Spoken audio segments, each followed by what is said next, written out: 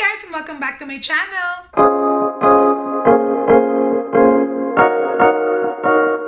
So before we begin, as usual, if you haven't subscribed to my channel, please do subscribe and don't forget to hit the bell button para lagi kayo notified pagka may bago akong upload. And I'll be putting also my social media accounts here. Please don't forget to follow me, like, and it's also in the description box below para malaman nyo at yung accurate talaga yung ma-type nyo. Okay, so for today's vlog, ang pag-uusapan natin is something very close to my heart. Okay, so bakit close to my heart? Kasi na-realize ko, actually, hindi siya nangyari agad-agad or parang bago ko paggawin, parang alam ko na. Parang nag-start ako na gusto kong mag-vlog, tapos parang it turns out, parang natutuwa ako at feeling ko, passion ko siya ngayon. Well, ngayon, okay? So, ang topic natin is para sa mga tao na gustong mag-vlog. It's tips on how to start vlogging. Okay, bakit ko ba naisipan na gumawa ng content for this?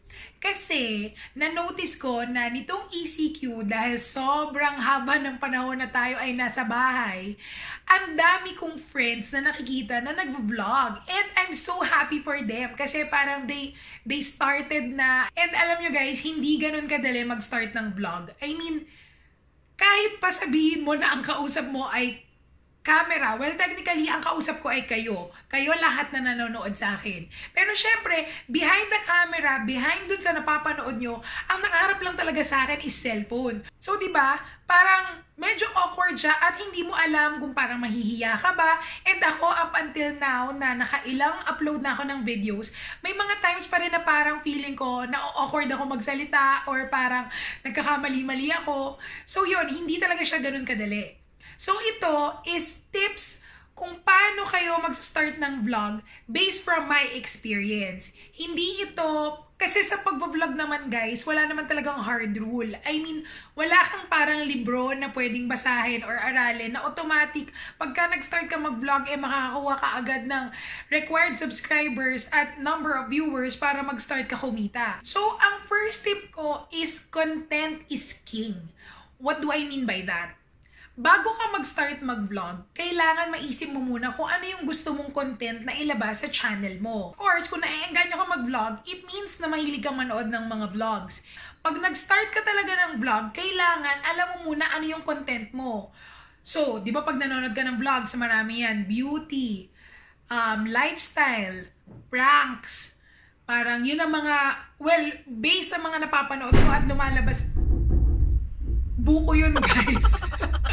Okay, so yun nga, based sa mga nakikita ko at na inilalabas sa akin, suggestion sa akin ni YouTube, ang majority na lumalabas sa akin is lifestyle o kaya yun nga yung mga pranks. Siguro kasi yun din yung mga pinapanood ko. So ikaw, base sa pinapanood mo, ano ba yung parang gusto mo na ilabas na content? Ako guys, personally, nag-start talaga ako na parang mga beauty and lifestyle. Kasi when I started watching vlogs, yun talaga yung parang nakaengganyo sa akin or parang natutuwa ako whenever I see or watch videos na ganun ko type of content. So, okay, gradual yung views ng mga videos ko. But then, a few of my friends suggested na why don't I try mommy vlogs? Kasi when we talk, pag halimbawa nakikita-kita kami ng mga mommy friends ko para maitatanong sila sa akin kasi parang mommy na ako, so I have the experience to say things na alam ko about mommy things, di ba? So, nag-share ako, sabi nila, bakit hindi yun ang i-vlog ko? So, nag-try ako na mag-vlog. And I also learned na in terms of viewers within YouTube, may isang target market ang YouTube na specifically for mommies. So sabi ko, sige nga, i-try ko. And that video na nilabas ko related to mommy advice, mommy tips, yun ang nag-shoot up ng views. It started na parang sabi ko overnight, wow, 700. For me, I was happy na 700 kasi syempre yung mga views lang ng initial videos ko parang 200. And then, biglang nag 1,000. Hanggang sa everyday nag-i-increase siya. And up to this date, well, from the last time na I check, it's already 122,000 views. Diba? Syempre, nakakataba ng puso. At sabi nila, pagka nahanap mo na yung content na mag-work for you, that's the time na susundan mo siya dapat ng mga content na similar type. Okay, so gumagawa ko ng mga mommy tips. Syempre, hindi naman agad-agad na porke mommy tips na yung nag-work for me, parang lahat na ng ilalabas ko na content na about mommy tips or mommy related content, magfa-fly or magkakaroon ng maraming views. Hindi ganon. Kasi syempre, it needs to be interesting and people should be searching about it. And, ang next tip ko sa inyo is, explore other contents pa rin. Syempre, ako halimbawa, mommy tips is very, alam mo parang it's a niche syempre, hindi naman lahat, lahat ng population sa YouTube na nanonood, di naman lahat mommies. And there are also mommies na hindi naman talaga mommy tips yung pinapanood. Pwedeng ibang content din. So, yung isa pang type of content na talagang gusto ko is yun nga, mga lifestyle, mga haul. So, yun ang naisip ko na isa pang gawin. And meron akong isang video na parang nakita ko yung paano pumayat. Yun, nag-fly din yun. Yung mga haul videos ko, gusto din nila. So, nag-explore pa rin ako up until now kasi syempre gusto ko din medyo mas malawak yung type of contents ko. Hindi lang kumbaga isa kasi medyo maiipit din ako or masastuck din ako, mahihirapan ako. Pero before you start, find that first one muna. And it's okay to explore contents. Pero my second tip would be, dapat ang content mo is something close to your heart or you're very passionate about. Kasi let's say you're talking about something na feeling mo lang yun ang maraming manonood pero you know nothing about kasi wala kang experience or hindi mo talaga siya yun nga, na-experience, di ba? Mahihirapan ka din and baka yung mga viewers will not find you credible to talk about certain things. So, di ba? Find your passion. Dapat alam mo kung ano yung mga sinasabi mo pagka gumagawa ka ng content. So, kung ano mang topic yan, dapat alam mo. Hindi pwedeng, oo nga, nag-explore ka ng maraming contents, pero yung mga contents na yon is hindi ka naman sanay, di ba? So, dapat okay lang mag-explore ng maraming type of contents, pero it should be the type of contents na may alam ka. Ang third tip ko sa inyo, in relation pa rin sa content, is try searching sa Google. I'll let you in one secret or trick. The most commonly searched term in Google when you go to Google is how to, paano, or certain things na nagtuturo yon. So, when you go to Google, you open yung pinaka-home browser, parang ganun. Di ba yung may Google na logo? And then you type how to. Maraming lalabas doon na kung ano yung mga highest search topics or mga content. Try nyo maghanap ng commonly searched topics and then pagka nahanap nyo yung mga topics na yon, tapos may isa na parang feeling nyo you're passionate about it at alam mong may alam ka tungkol doon, then why don't you start with that, diba? Pero not necessarily din naman yung mga commonly search na keywords or topics sa Google. Pwede rin talaga nga yung something you're very passionate about. Ang next tip ko sa inyo na related pa rin sa content is of course to have something, halimbawa may naisip na kayong content, to write about it pero not necessarily a script. Okay? Para mga bullet points lang or mga talking points kung ano yung gusto nyong pag-usapan or kung ano ba yung mga gagawin nyo sa vlog nyo para lang meron kayong guide pero not necessarily script. Kasi pag naka-script siya, mas mahihirapan ka pag kailangan mong tandaan yung mga salita, pag kailangan yung flow, feeling mo, ganon. Medyo ako personally, based from experience, para talagang spontaneous lang. Kasi nga, sabi ko sa inyo, di ba, you should talk about something or do a content which you are passionate about or which you are knowledgeable about para hindi ka mahihirapan at hindi ka magmumukhang nagme-memorize ng mga lines. Kasi, girl, hindi ka naman artista, hindi ka naman lalabas sa mga teleserye na kailangan mo mag-memorize ng mga script, di ba? So, dapat natural, very spontaneous yung flow ng topic, di ba? And anyway, you can edit everything naman. Pag feeling mo may nag-jump ka na topic or may nag-jump ka na, halimbawa, talking point, pwede mo naman siyang i-edit, di ba? Next is, ito, not content related na, pero it's all about you. For me, personality is key. Okay, what do I mean by that? Syempre guys, when you do vlogs, para kang kumakausap ng maraming tao na posibleng makakita sa'yo. Syempre, you need to be engaging, di ba? Hindi naman pwedeng nagta-topic ka or nagsasalita ka or nagva-vlog ka tapos parang ganito ka.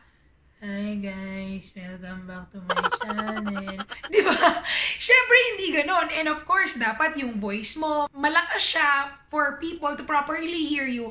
Especially if hindi ka pa nakapag-invest sa mga equipment or yung mga items na pwede makatulong sa'yo with your vlogs, di ba?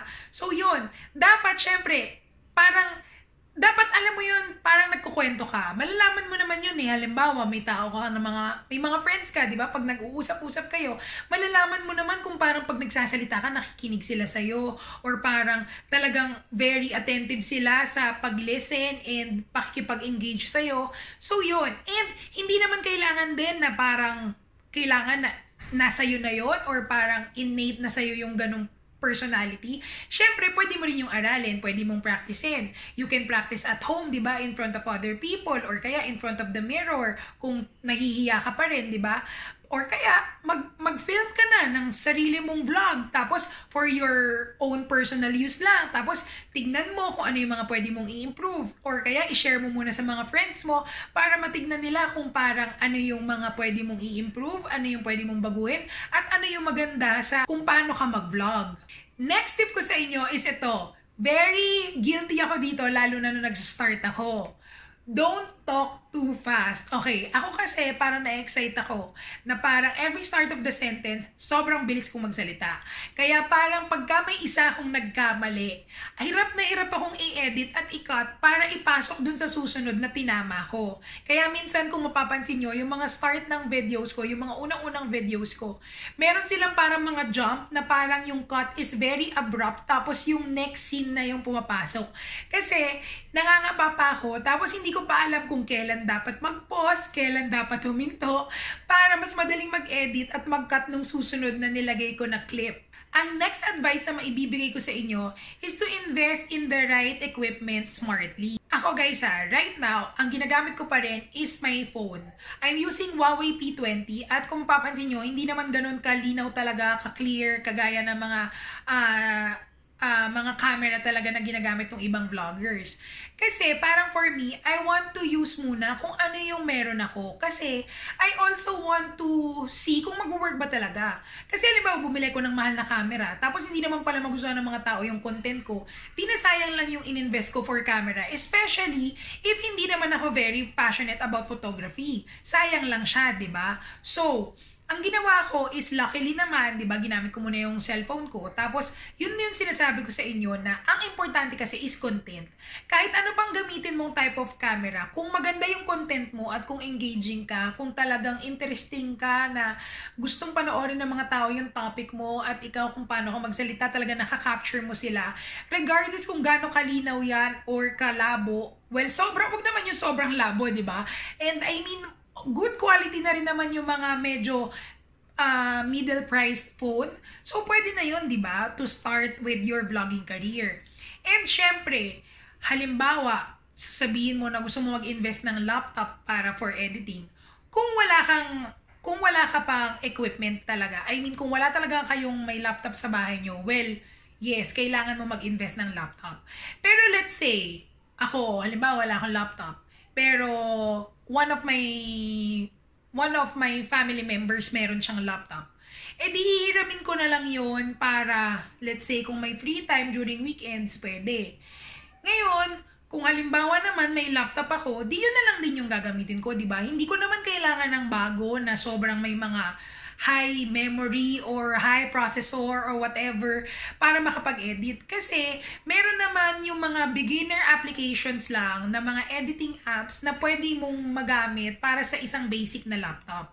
So yun, ako, ang ininvest ko lang talaga so far sa pagbablog ko is yung stand na pinaglalagyan ng camera ko ngayon at yung ring light na nasa likod na very mura ko lang nakuha sa Lazada ata or sa Shopee. Yun lang. And of course, yung mga items na ginagamit ko or binibili ko para sa vlogs, halimbawa yung mga hauls, which for me, hindi naman siya super ganun ka-investment kasi ginagamit ko naman siya. Halimbawa, nung nagmukbang ako, hello, yung mga pagkain, di ba nabusog naman ako? Yung mga Watson Sol ko, lahat naman yun magagamit ko. Unlike nga nung mga sinabi ko sa inyo na kagaya nun, if I bought a camera just for the sake na maganda, super ganda yung quality ng video ko, tapos hindi naman pala nag-fly yung vlog ko, and hindi naman din ako passionate about photography, edi sayang, di ba? So yun, dapat tingnan nyo muna, test the waters first, and then pagka yun na nag-fly, alam mo, nag-start na, nag-earn ka na, dun ka na bumili talaga ng mga kailangan mo na para mas mapaganda pa yung ginagawa mong pag-vlog, di ba? Next is to look for applications na free which can do the job of editing. So, bakit ko ba sinasabi yun? Kasi guys, ako ganito ang ginawa ko. Mag-research muna kayo Ito, ibibigay ko sa inyong tip kasi nakakaloka. So, nag-start ako mag-film. Di nakapag-vlog ako. Tapos, nag-download ako ng editing app na nakita ko online, which I saw din na ginagamit ng ibang vloggers. Dinownload ko. So, nag-edit ako. Ang first vlog ko, just to share with you guys, 2 weeks kong inedit. As in 2 weeks. Kasi parang nung ine-edit ko siya, parang ang haba. Sabi nila parang wag munang sobrang haba. So, talagang ang tagal ko, 2 weeks, kasi talagang tinatanggal ko yung clips na parang feeling ko hindi funny. And syempre, kinakapa ko pa. Naglalagay ako ng effects, naglalagay ako ng yung mga sound effects na nakakatawa or yung mga napapanood. Tapos mga music, ganyan. Tapos, nung time na natapos ko na at happy na ako sa length at sa mga effects na nilagay ko, di-export ko na siya. Export meaning parang from the editing app, gagawin mo siyang video. Naloka ako. Kasi pag export ko sa kanya, may nakalagay na watermark. Watermark meaning kung alam mo, pinapanood mo tong video na to at ang application na yon ay, ang ginagamit ko kasi is Filmora. May nakalagay dito sa screen na to na Filmora, isang ganyan kahaba. Naloka ako, sabi ko, shit. Para mawala yung watermark, kailangan ko siyang bilhin. Guys, 3,000 pesos. Syempre, lifetime naman na yun, lifetime na. At hindi pa siya yung ganun ka-best Pero, guys, nag-invest ako, nagbayad ako ng 3,000. Talagang sabi ko, ayokong mag-start ulit na mag-edit, mag-download ng applications, maghanap, para i-edit ulit yung ginawa ko ng 2 weeks. Sabi ko, i-invest ko na to para at least din, ang naisip ko kasi is, kung alam ko na binayaran ko yung editing application na yun, talagang sisipagin ako na kailangan ko mag-vlog at mag-edit at ituloy-tuloy yung ginagawa ko dahil nakapagbili na ako, di ba? So, yun. Ako, ang masasuggest ko sa inyo, mag-research muna kayo kung free siya, kung wala siyang lalabas sa mga watermark, kung pwede nyo siyang ma-download or kung pwede kayo makapag-export ng video na malinis, i-search nyo muna kasi ako, yun ang pagkakamali ko. Pero, thinking about it now, kayo, kagaya nung sinabi ko, yung kakasabi ko lang ngayon, because of that, na-push din ako kasi alam ko nagbayad ako, di ba? Pero yun nga, kasi kung iti-test nyo muna, di ba, titignan nyo muna how will your vlogging career go, di ba? Pwedeng maghanap muna kayo ng mga free applications. And ang pinaka-last ko na tip sa inyo is to just start. Okay. So yun nga, kagaya din ng unang sinabi ko, hindi talaga ganun kadali mag-vlog. Kasi guys, promise, hindi mo iisipin na parang kumakausap ka ng camera tapos kailangan engaging ka, di ba?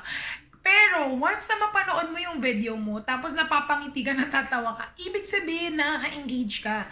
So, simulan mo lang. Pwede ka lang mag-film, yun nga, using your phone, tapos panoorin mo yung sarili mo. Ipapanood mo sa ibang tao, di ba? Para makita nila kung okay ba yung ginagawa mo at makapag-comment din sila sa'yo. Siyempre, hindi ka makakapag-start mag-vlog kung hindi mo sisimulan. So, yun, nasa sa'yo talaga yun. If you really want to start vlogging, pero guys, ito ito pala ang parang disclaimer ko lang sa inyo. You need to know or you need to ask yourself why you want to vlog.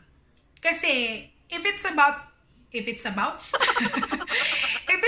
the money, kung money yung reason mo behind your intention or your parang desire to vlog, baka magka-problema tayo. Kasi I know na i-inspire kayo with the other vloggers na parang sobrang laking kumita. Guys, ako, mag-1 year na ako, pero hindi pa ganun kalaki yung kinikita ko. As in, hindi pa ganun kalaki.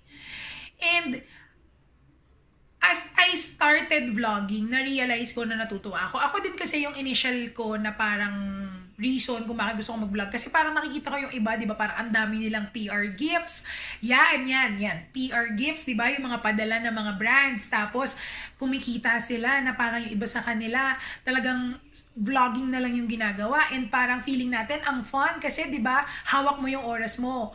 Pero guys, wag ganun. Parang mag-vlog kayo if you want to share contents na gusto mong makatulong sa iba. If meron ka talagang passion for it, yon ang maging reason mo behind it. Pero kung parang feeling mo lang ay kasi gusto mo ng fame, gusto mo ng pera, susunod yun lahat guys if talagang gusto mo yung ginagawa mo. So dapat you need to want to do vlogging bago dumating lahat yun, at huwag kang mag-vlog kung iba yung mga intention mo, kagaya nga naman sinabi ko. And paikot-ikot na, pero yon, basically, I'm sure gets nyo naman yung point ko. So, sana may natutunan kayo guys. Medyo mahaba, pero kasi gusto ko lang makatulong din. At sana nga nakatulong ako kasi nga, I'm seeing a lot of my friends are starting to vlog and I'm so happy for them kasi I was there. Nasa posisyon nila ako at hello, feelingera. Hindi naman ganun karami yung mga subscribers ko. Pero of course, di ba, kung makikita niyo naman, lalo na yung mga friends ko na nakakanood, from the time that I started, tapos ngayon, sino mag-aakala na meron akong parang 8,000 subscribers na hindi ko kilala majority na naniniwala, nanonood sa akin, di ba? Iisipin mo ba yon? At nakakatuwa, nakakataba ng puso. Lalo na pagka yung mga comments, nakikita mo na talagang